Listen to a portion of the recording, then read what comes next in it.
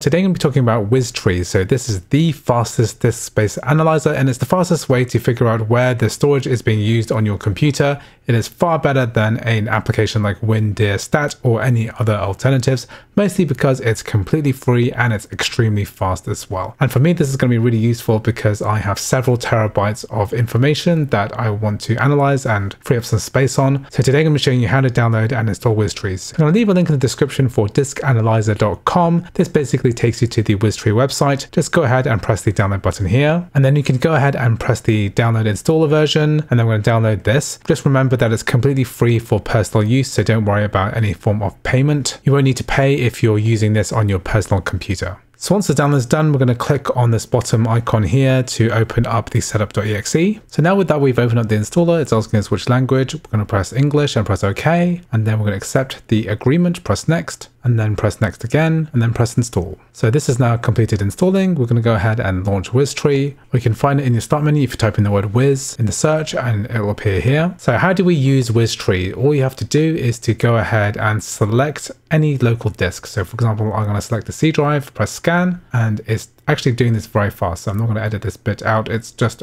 moving very, very quickly, and it's scanned 1 terabyte of data in just a very short amount of time. And basically it's found all of the different games and applications that I've got downloaded onto this computer. So it'll be quite easy for us to go ahead and figure out where the space is being stored. And it's going to be a very helpful tool for deleting things. So here, for example, I've got a game that I don't play anymore, Tom Clancy's Rainbow Six Siege. I can just click on this box here and I can see this Explorer button here.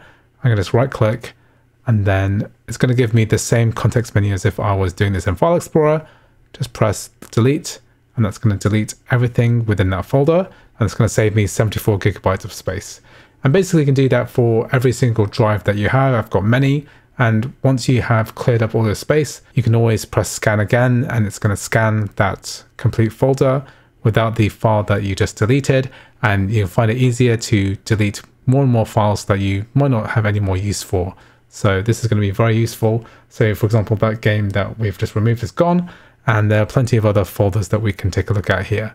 So anyway, I hope you found this video useful. I've got lots of other videos like this on my YouTube channel, so please check it out. Thanks for watching, and I'll see you in the next video.